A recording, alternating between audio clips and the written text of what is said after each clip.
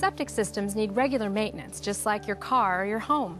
First of all, know where all the components of your system are located on your property.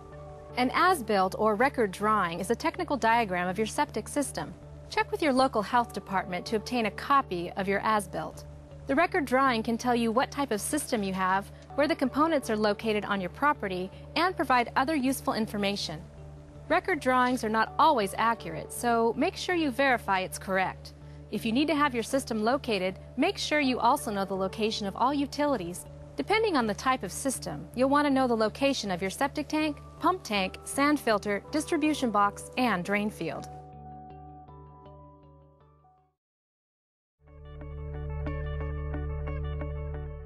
Let's talk about what you can do to protect and care for your system on a daily basis. Garbage disposals grind up unprocessed food into fine particles, which can clog components of your system, like pumps or even drain field pipes and soil. Use it sparingly. An alternative is to compost. Make sure you have an outlet baffle screen installed to help protect the drain field.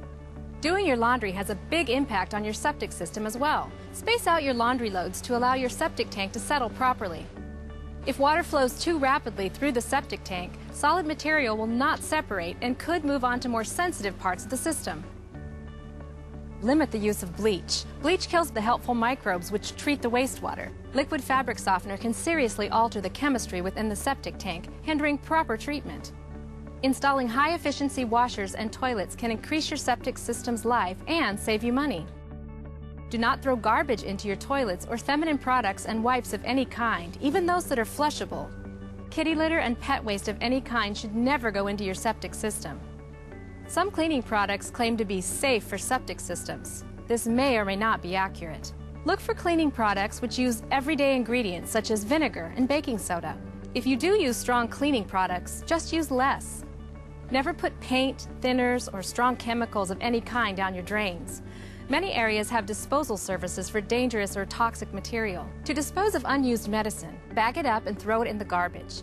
Check with your local health department or pharmacy to find out whether a drug take-back program is available in your area.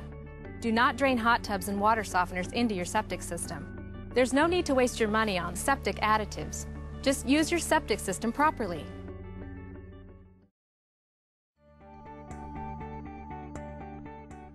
Let's talk about how to protect your drain field. It's critical to protect your drain field and reserve area. The reserve area is a part of the property set aside in the event that the current drain field fails. Protect your drain field from motor vehicle traffic, parked vehicles, heavy loads, and livestock.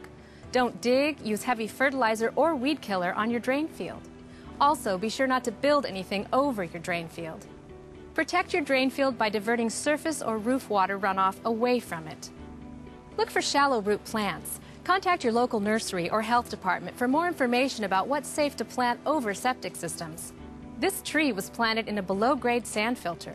The tree roots completely filled all the pipes in the sand filter and it had to be replaced.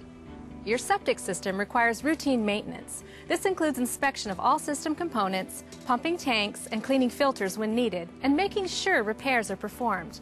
Risers increase accessibility to the system for you or a professional. They can also keep costs lower if a professional needs to service the system. If you do not have risers, you should have them installed.